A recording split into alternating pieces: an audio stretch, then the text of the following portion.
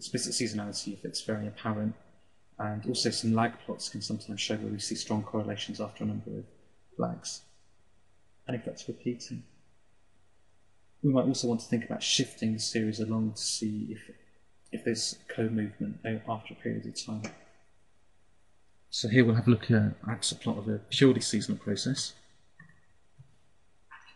That's just the sine function we looked at earlier. And let's go back and have a look at a plot of the logged Barclays closing price.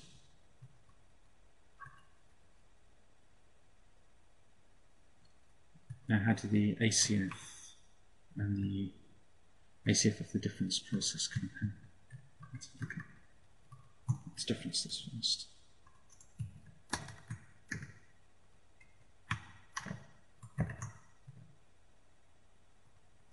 Yeah, so there we see the differences. Fairly symmetrical except for the bursty behaviour off towards the end of the series.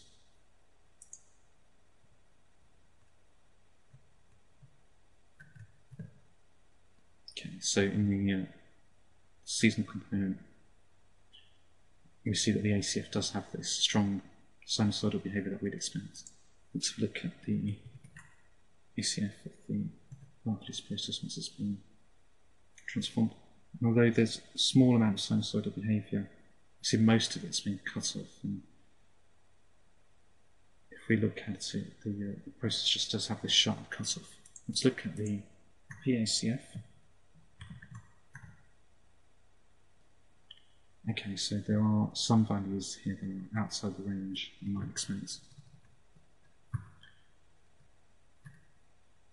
Another thing to consider is month plots, but in doing month plots we need to have an idea behind the frequency first.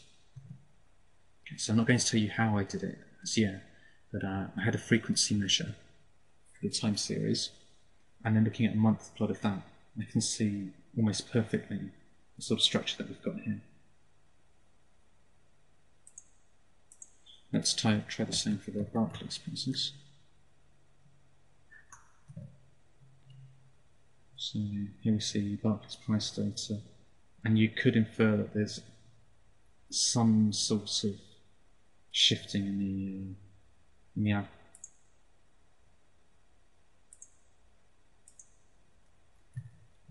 Another technique would be to look at lag plots. So if we look at a lag plot, and here we've got the original time series and then at lag 1, original time series compared to lag 2. And this is just for the white noise process. We see that there's no correlation, everything here is set out fairly randomly. Whereas if we look at the seasonal component, okay, here we see straight away that what we've got is a structure that varies depending on the lag between the original time series and the shift.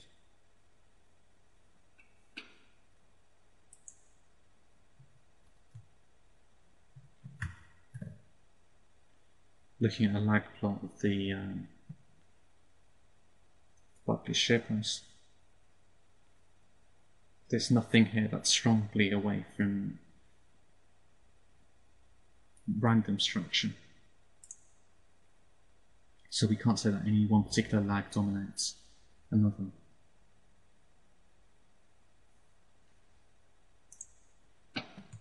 Looking for the example time series.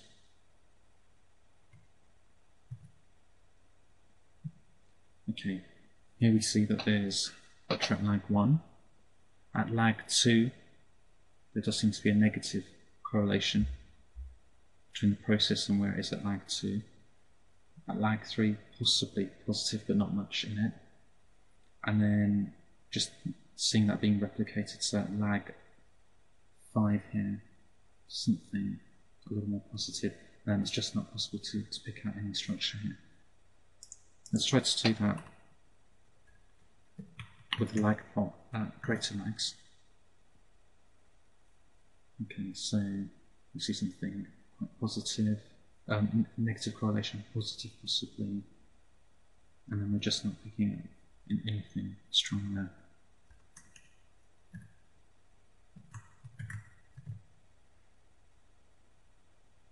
I'm doing that again at lag 30 now. Again, nothing for certain.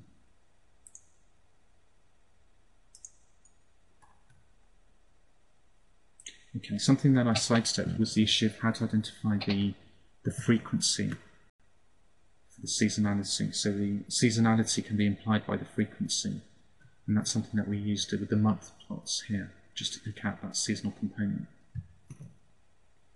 One way to do it is with a function called spectrum. Spectrum gives us the raw periodogram, and also it gives us the flexibility of the smooth periodogram, an approximation to the spectral function, which tells us that frequency which corresponds to a certain level of variance.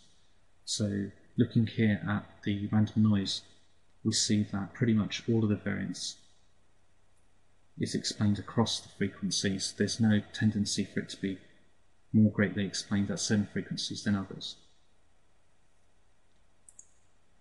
Whereas if we look at Barclay's data, and here it's a smooth periodogram, we can see that there's certain frequencies and multiples of it where the time series variance is more explained. And particularly we can ignore right at the beginning here where it's saying that at close to zero frequency, but we do see that there are certain frequencies that correspond to higher explanations of the variance. We might be expected of, say, an average process. Let's look at this seasonal component, and there it's even more clear. So here we're seeing that there's a strong structure where the variance is being explained by certain frequencies stronger than others component. The spectral estimate really does just show us the seasonal structure that we're observing. Let's go back and look at Barclay's again now. So here, quite similarly, we are seeing that there is some frequency and seasonality involved in the process. Looking at the example time series, we see that certain frequencies give us higher explanations of the variance, and they correspond to different lags in the time series. Next question would be, okay, we've identified seasonality, perhaps by using the spectrum, but how do we estimate what it is? Let's look at the example time series at frequency 1 now. So that's a plot with the frequency defaulted to 1. I've just set a span here in order for us to be able to see the way the spectral function works. Having identified the seasonality as being present, the next stage would be then to estimate it. We can estimate it using a function such as STL. STL fits a local regression to remove the trend, and then it fits a seasonal harmonic function using a window set by the frequency of the series, and then what's left is the remainder process. We do need to know the seasonality in advance in order to give that to the STL function. Alternatively, we can estimate using seasonal arena processes. But again, we need to decide the seasonality parameter before. One way to do that is to use the spectrum function. So here, if we look at the spectrum of our example time series, looking over the last interval, say, we can count the number of peaks. 1, 2, 3, 4, 5, 6, 7. 7, let's say 7 peaks, 4 possibly, in an interval of 0.1 for a time series set at frequency of 1. And then what we need to do, I won't go into the underlying theory, we do 5 times the number of cycles to give us an estimate of the frequency. So we said 7 or 8, so 7 or 8 times 5 gives us either 35 or 40. Let's work with 35 for now, and we put that into the STL function. So we just put in our time series, setting its frequency at 35. S window equals periodic, it's just an option that's set there, and that's telling us that the process